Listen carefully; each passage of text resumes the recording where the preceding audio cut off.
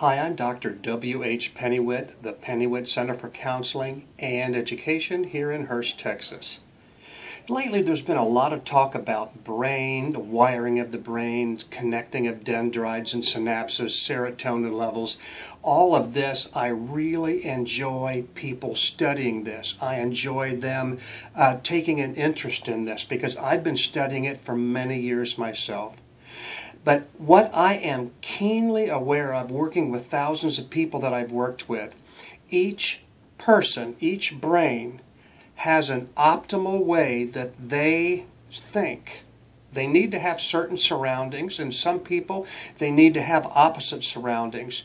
If you're not in the proper surroundings, if you're not getting the temperament need to feed your brain, then things are going to go awry. An example. My temperament scores as this very strong people person, and I need to be around lots of people, and if I'm not around people, I get stressed out.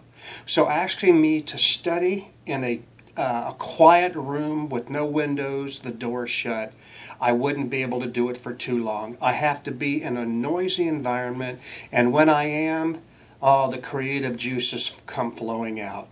But yet I know many people that could not study in that environment. They couldn't think in that environment.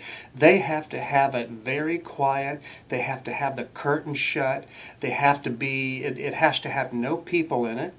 Different people think different ways. So if you know what environment you are best suited for, your thought process will come to light. I'm Dr. W H Penewit. Be blessed.